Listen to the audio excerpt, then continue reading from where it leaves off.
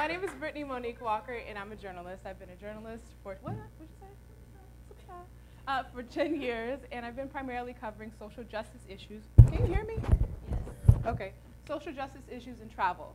And when I travel, I love to get involved with the local culture, find that off the beaten path and hole-in-the-wall spot that only the locals know about. And I'm not alone. I'm a part of a growing community of travelers, 7 million plus strong. There's black folks traveling everywhere all the time, 1 to 6 times a year, and we're spending up to $50 billion. But when I spoke to my community, I found out that most people want these types of experiences. They want to be immersed in the local culture. But there's something else that's happening as well. A lot of black people are still being discriminated against, domestically and abroad, when they're traveling. And there's not enough services out there to help us create this community of comfort. And so what I want to do, what I am doing, is launching Beyonder. Beyonder is an experience curation service that connects black travelers with local black communities domestically and abroad. We've launched our first itinerary in Bed-Stuy around the wellness community.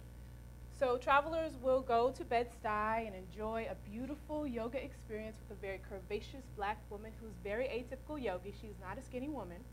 And then you'll go off and to have a ginger beer tasting at a local juice spot where you'll learn about how this woman's been helping and healing people within her community.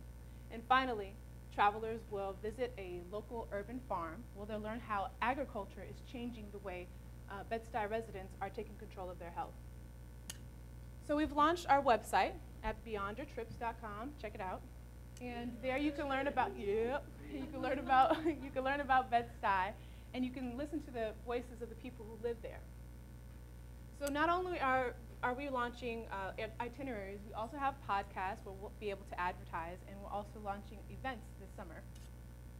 And so because we're very anxious to get to our community, all these messages and products and services, we're launching our marketing campaign across social media.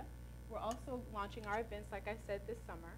And we're thinking about partnering with some booking sites to offer our itineraries and experiences. And as we continue to build momentum, we believe that over the next few years we'll be quite profitable as simply on itineraries alone. That's not including the events or the podcasts or even membership services. And over the first year of our founding, we're going to be launching 3 new itineraries every quarter. We're going to be in 3 new cities by the end of the year, and we're interested in partnering with key brands and like-minded brands like Z News Africa, whoop whoop, and Inclusive. For those of you who don't know what Inclusive is the clapback or the answer to Airbnb's discrimination issues. And so here's the team. We're a team of 4, whoop whoop.